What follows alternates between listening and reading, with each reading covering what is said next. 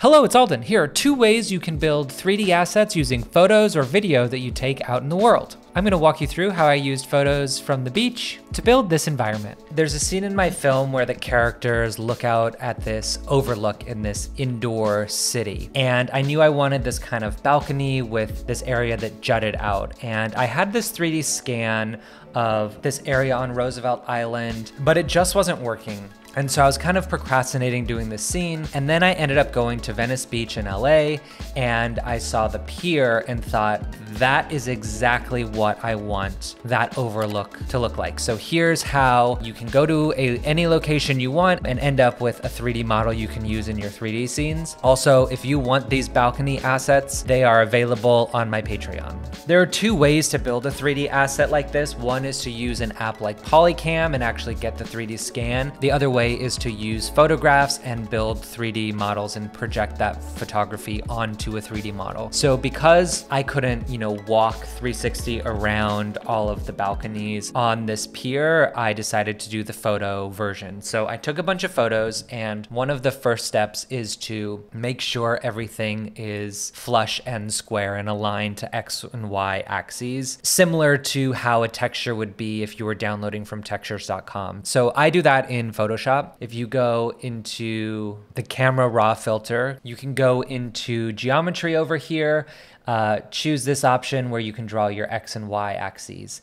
And so you find your lines there, vertical and horizontal, and you can line everything up. And that's nice because when you're in Blender and you're doing like a loop cut, everything is aligned nicely. The next step is to go into Blender and import those images as planes. Then you can start loop cutting and extruding forward and backwards to give this photograph some 3D geometry. There are some irregular shapes within them, and you can use the knife tool, but once you use the knife tool, suddenly you won't be able to make some loop cuts. So make all your loop cuts first.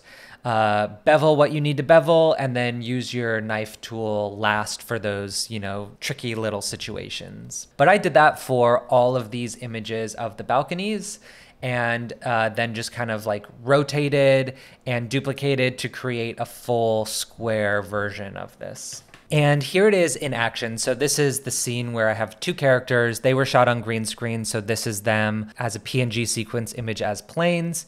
And I'm just bringing in the balcony, I'm bringing in the kind of long wall stretch, and I am creating, I'd kind of blocked out what I wanted already using other assets. So some of the concrete I think was maybe from an Ian Hubert asset pack. Some elements were 3D scans that I had done, but I'm just gonna replace it all with these Venice Beach scans because this is the actual look that I wanted. So I'm just gonna go through and line everything up and just make sure when you're looking at this, it does look like one big balcony. And so that means also kind of doing some additional extrusions, getting rid of part of the balcony itself, and just making sure that, when you have these 3D models like this, especially things that you build yourself, it can be really helpful just to drag and drop, but sometimes don't be afraid to make more adjustments as you need. Another little step that I'm taking is adding this railing. So this red railing came from 3D scans of Roosevelt Island, where a lot of my 3D environments for this film come from. And I'm adding it here because if you're ever doing something like this where you're working on a film project and you have a bunch of different environments, there are things like this that are going to tie everything together visually. So if this were all one structure, there would be kind of repeated visual elements, and this red railing is what it is in this film. Whatever that visual element is in your world that you're building, be sure to add those little details back throughout your scenes just to give it some visual consistency. Make your railing using a solid, do the loop cuts that you want to do, select everything and delete everything but the edges. And then you can convert just those edges into curves by right-clicking, and then you can add some depth to that curve, and that's going to give you the cylinder. So everywhere you had an edge in your solid becomes a railing. And now we have this kind of custom railing shape that fits to our geometry and I think looks nice within the scene.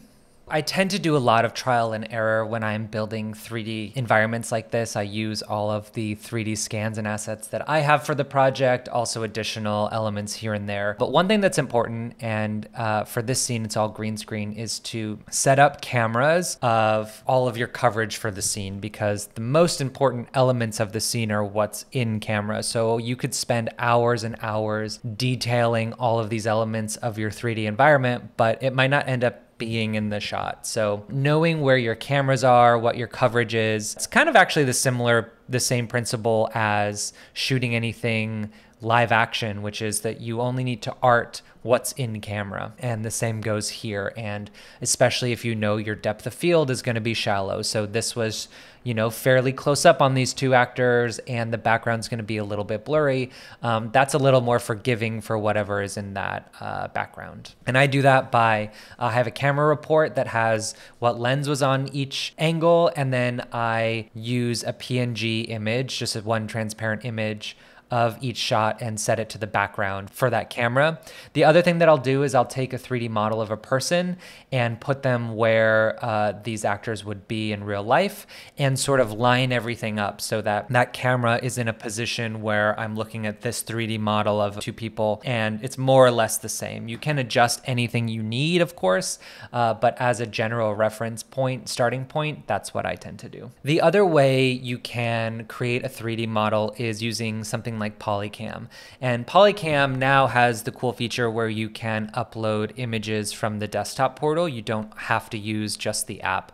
And so here's a video I took of this building in New York City. I really liked that it had this concrete brutalist architecture, but it felt like a 3D model to me in real life, where it was like, oh, something happened with your mesh there.